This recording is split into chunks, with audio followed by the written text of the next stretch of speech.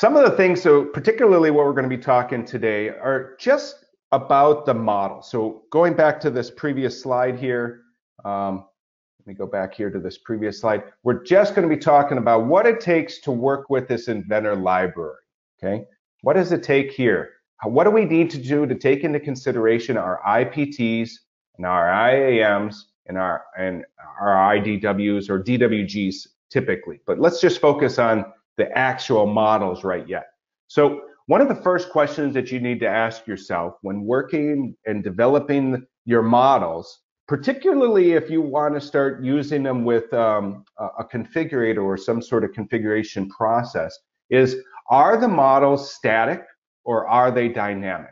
Because there's two different paths that you must follow depending on what kind of model it's going to be. If it's a static file, this is typically something that's never going to change, and they're very, very easy to maintain simply because once you have that model developed, very rarely will it ever change. Now, when I say never change or very rarely change, typically what I'm talking about is the actual geometry itself. You're not going to be going in there, you're not going to be editing it too much. Maybe its file name might change, maybe the location in which it's stored might change, but typically the file itself may not change. Now, a good example of things that are going to be static are those types of files that you typically don't have design control over. Now, what are those? You're talking about fasteners or purchased components, things that you purchase or get from a vendor that you don't have design control over. You consume it, you use it within your design, but you don't typically develop it. Okay, so that's a good example of those files that might be static. Now, you may have static files that you, as a company or an engineer department, you develop, but it's a proven component. It does exactly what it's supposed to do in terms of design intent, and it very, very rarely changes. Okay, and then conversely to that, you have dynamic files, and these are files that could potentially change, and because the fact that they change, they need to be looked at a very special way. You have to understand, well, how do they change? In what condition do they change? To what extent do they change? And how might that impact other files that are associated to it if they do change? Now, sometimes an example of a dynamic file could be something that has some sort of range of motion. What if you have a hydraulic cylinder and you want it in your design and you want to be able to express that motion of that hydraulic cylinder?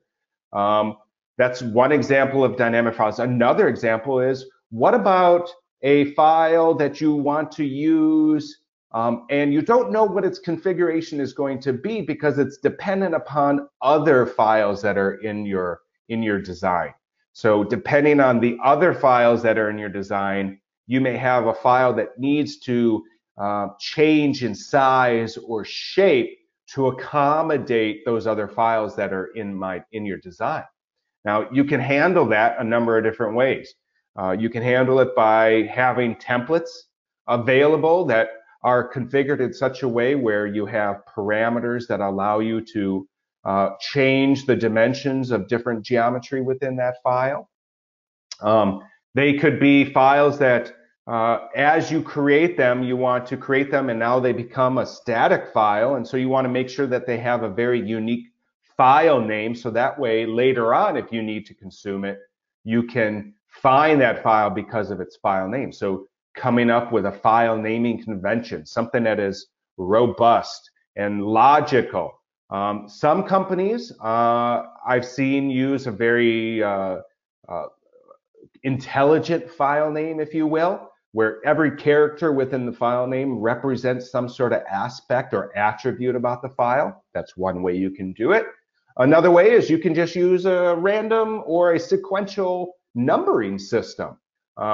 Because of the fact that there are data management systems out there where we can understand files not solely on their file name, but maybe other properties or about those files, maybe a random or a sequential numbering file naming convention would satisfy the needs of making sure that files have a unique file name, because ultimately that's what we want to have. We want to ensure that there's no confusion as to what files we need to access.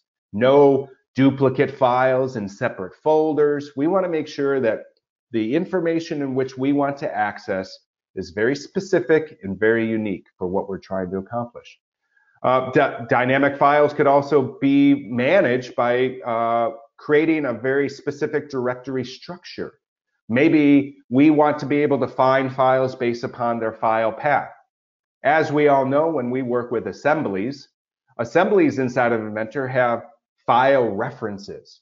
So some of the two key aspects about being able to resolve those file references is, of course, file name, and then, of course, file location. So we have to be cognizant of what files do we need to consume, what are their names, and then, of course, where are they located and how can I access them? Because without having that, it's going to be a little challenging to make a design configurator work the way that we want it to work. And then, of course, dynamic files. What about the level of detail? And now, what I mean by level of detail isn't what we are used to with level of detail inside of our assembly files, but I'm talking about to what extent do we need to represent our geometry.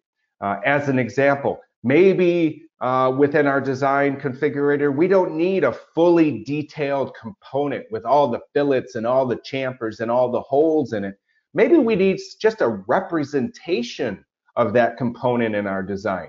Maybe it's something more or nothing more than just having a footprint of its size or a bolt pattern of how it affixes itself to something else. Maybe we don't have to have that full level of detail. The more time or the more detail we have within our components, the more time it takes to develop them. So if there's a time constraint involved, maybe putting a little focus on how much detail we need to involve with our components. So that's always something to keep in mind.